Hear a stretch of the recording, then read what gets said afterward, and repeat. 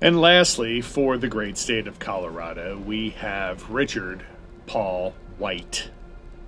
November 2003, a man by the name of Richard Paul White was sentenced to 3 consecutive life sentences, and in addition to 144 years in prison.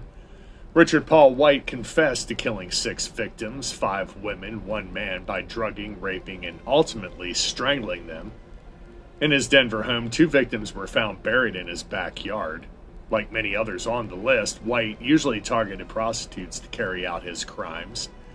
The only one that wasn't was the shooting of his friend, Jason Reichard.